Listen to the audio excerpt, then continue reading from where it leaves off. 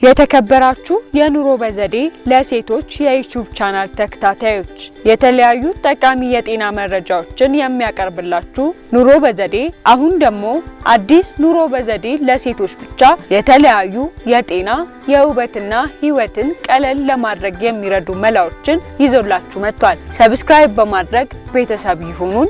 እናመሰግናለን። በዛሬ መሰናዶ ይዤላችሁ የመጣሁት የፊት ቆዳ ላይ የሚወጡ ጥቋቁር ነጠብጣቦችን ለማጥፋት ቀላል የቤት ውስጥ መላዎችን ይዤላችሁ ቀርቤያለሁ። ይከታተሉን ዘንድ የአክብሮት ግብዣችን ነው።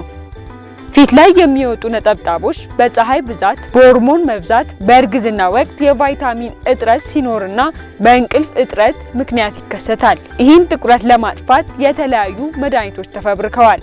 የፊት ቆዳን ኬሚካል ነክ ነገር ከማስነካት ይልቅ በተፈጥሮ ግብአቶች ተጠቅመን ይህንን ጥቁረት ማጥፋት የምንችልበትን ውህደት እንመልከት።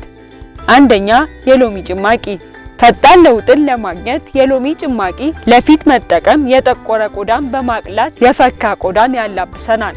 አዲስ የተቀጠፈ ንጹህ ሎሚ ማዘጋጀትና የሎሚውን ጭማቂ ውስጥ በትንሽዬ ጥጥ እየነከሩ ችግሩ ያለበት ቦታ ላይ ወስዶ መቀባት እናም እስኪደርቅ ድረስ አቆይቶ በንጹህ ውሃ መታጠብ። ይህን ድርጊት በሳምንት ለ2 ቀን ይሞክሩት።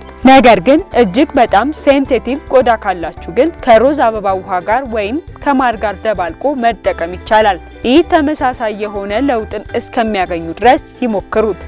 ሁለተኛ ድንች። በተፈጥሮ በልዘው አልስተካከል ያለ የቆዳ ክፍልን የማንጣት እንዲሁም ደግሞ ጥቁረቱንም መቀነስና ጤናማ ቆዳ ለመጎናጸፍ ይረዳል። ድንች መሰንጠቅና ችግሩ ያለበት ቦታ ላይ ወስዶ ማስቀመጥ እናም 10 ደቂቃ ቆይቶ በንጹህ ለብ ባለ ውሃ መታጠብ።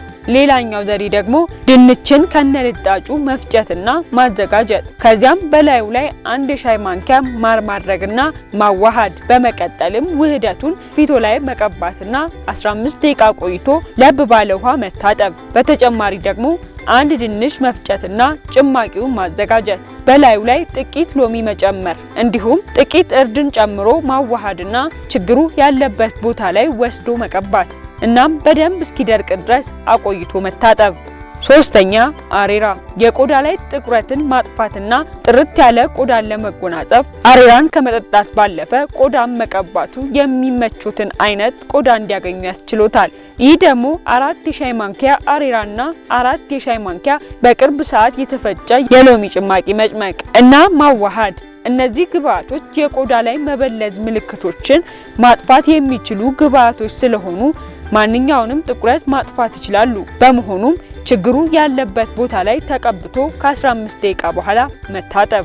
በተጨማሪ ደግሞ አሬራ ካገኛችሁት ወተት በማዘጋጀት ወተት ውስጥ ጥቂት ጥጥ እየነከሩ ቆዳ ላይ መቀባትና 10 ደቂቃ በማቆየት መታጠብ። ይህን ድርጊት በቀን ውስጥ እስከ 4 ጊዜ በመደጋገም ለሳምንት ያህል ያድርጉት። አራተኛ የሬት ጄል። የሬት ጄል በተፈጥሮ ለብዙ የቆዳ ህመሞች ፈውስ ሆኖ ያገለግላል። ይህ ጄል በውስጡ ፖሊሳካራይድ የተባለ ንጥረ ነገር በመያዙ የቆዳ ሴሎችን እንዲነቃቀሉና ጥቋቁር ነጠብጣቦቹ እንዲቀንሱ ያደርጋል። የሬት ቅጠሉን ማዘጋጀትና ለ2 መሰንጠቅ በመቀጠልም በቀጥታ ቦታው ላይ ወስዶ መቀባትና ማሳጅ እያደረጉ ከ15 እስከ 20 ደቂቃ ቆይቶ በንጹህ ውሃ መታጠብ። በተጨማሪ ደግሞ የቫይታሚን ኤ ቅባትና የጉሎ ቅባትን ለዚህ ችግር እንደ ጥሩ መፍትሄ ተጠቅሰዋል። አምስተኛ እርድ።